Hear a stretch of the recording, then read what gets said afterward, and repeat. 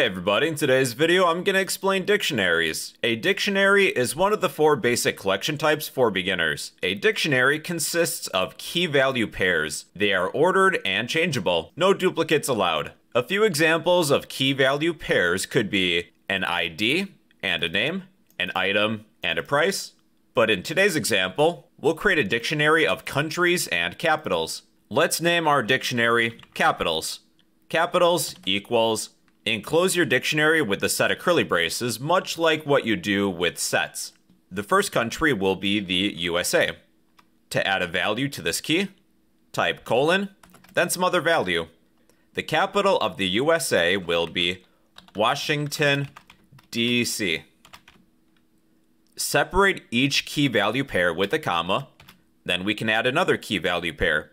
So the capital of India, that will be New Delhi. We'll add 2 more. China, the capital is Beijing. Russia,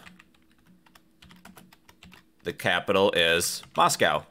I think that's good enough. Just as a reminder, if you would like to see all of the different attributes and methods of a dictionary, you can use the dir function, pass in your dictionary, capitals, then we'll need to print this. Here's all the different attributes and methods of a dictionary. If you would like an in-depth description of all these attributes and methods, you can use the help function. That's herp.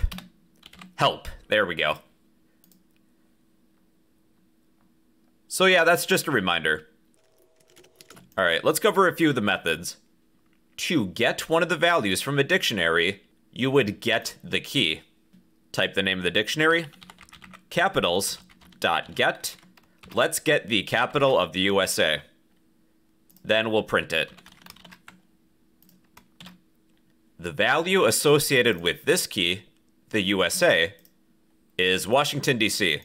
If I picked a different country like India, well then we would get that associated value, which is New Delhi. Another thing, if Python doesn't find a key, this is what will be returned. Let's get Japan, which is not in our dictionary. This method would return none. We can use this within an if statement.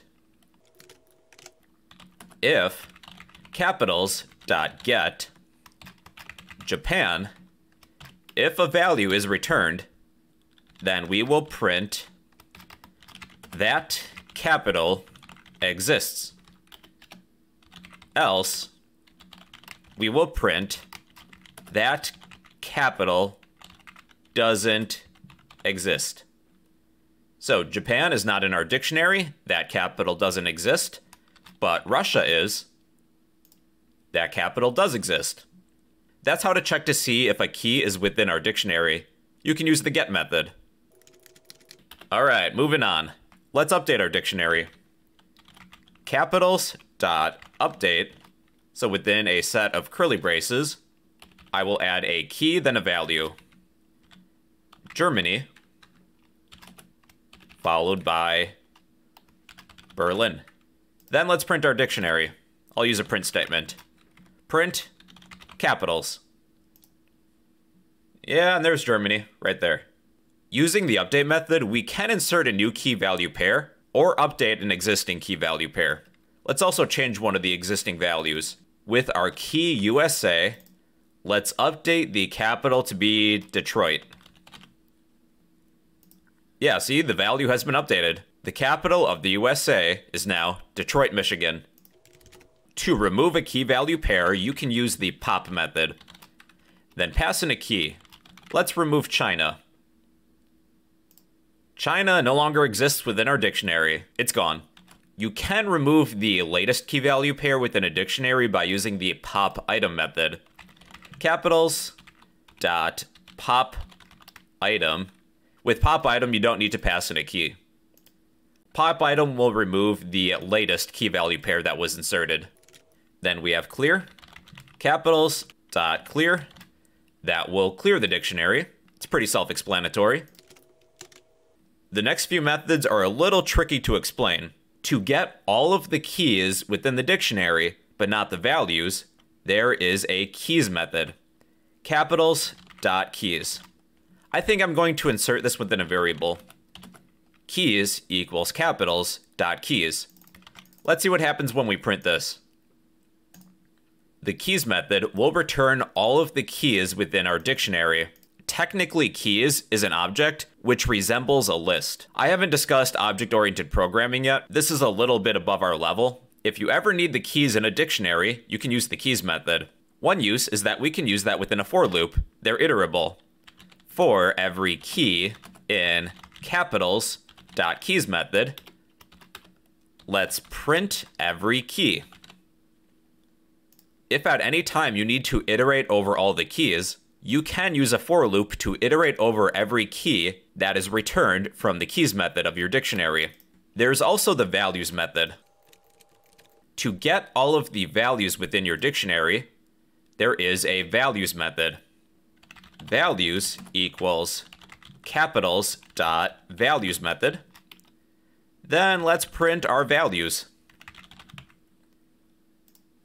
Like before with the keys method, the values method will return an object which resembles a list. Let's iterate and print over every value within our dictionary. For every value in capitals.values, print every value. Here are all the values within our dictionary. This next one is probably the most tricky. It is the items method. Capitals.items. I will assign what is returned to a variable named items. Then we will print items. Items returns a dictionary object which resembles a 2D list of tuples. It's really complicated. How might this be useful? This time we're going to use a for loop to print every key, comma, value in capitals.items method. We have, in essence, two counters this time. I will print, using an F string, every key value pair. I will print every key, as well as every value in our print statement. So there's our dictionary laid out. We have iterated over every key value pair. It's kind of an advanced topic, but I thought I would at least bring it up now. So yeah, that's a dictionary, everybody. It's a collection of key value pairs. They are ordered and changeable. No duplicates allowed. You have a bunch of different methods, such as get, update, pop, popitem, clear.